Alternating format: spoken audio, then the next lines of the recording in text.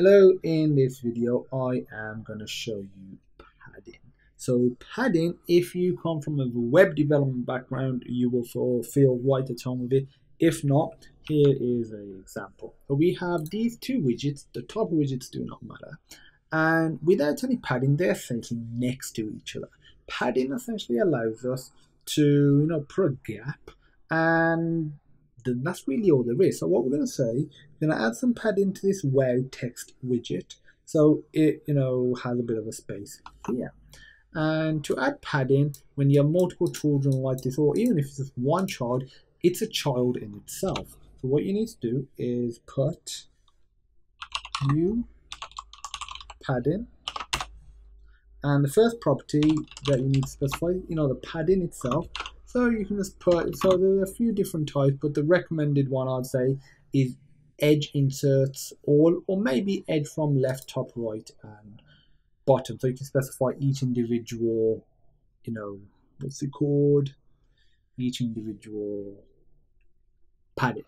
So if we specify the same padding, let's say if I put 20.0, and after it you put the child itself that you want to apply it to.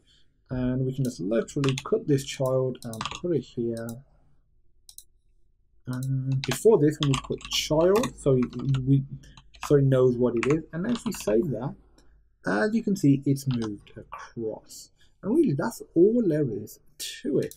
If I was to just go one step further and put a comma, and here I would put, again, just new text. The top of widget doesn't matter. This is just really simple. And if I was to put end, for example, as you can see, there is a gap here as well. But without this, or if we was to put this to 0, which simulates it as if we didn't apply padding, it is next to it.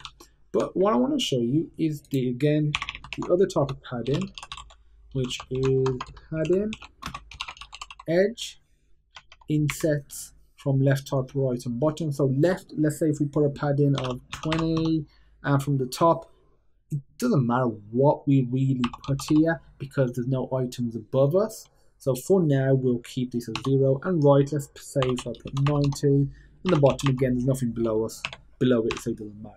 So if I save it, as you can see, there's a padding here and there's a padding here. This padding is the left padding, left to this widget, so it's 20, and this is 90. That's really all you need to know. You can apply this same sort of padding with other, sort of layout mechanisms. Instead of using a row, you can use a column. Remember, column is oriented vertically, so the two that you would more be interested in is the top and the bottom positioning. That's it for padding. If you have any questions, feel free to pop me a message. And as usual, I look forward to seeing you in the next video.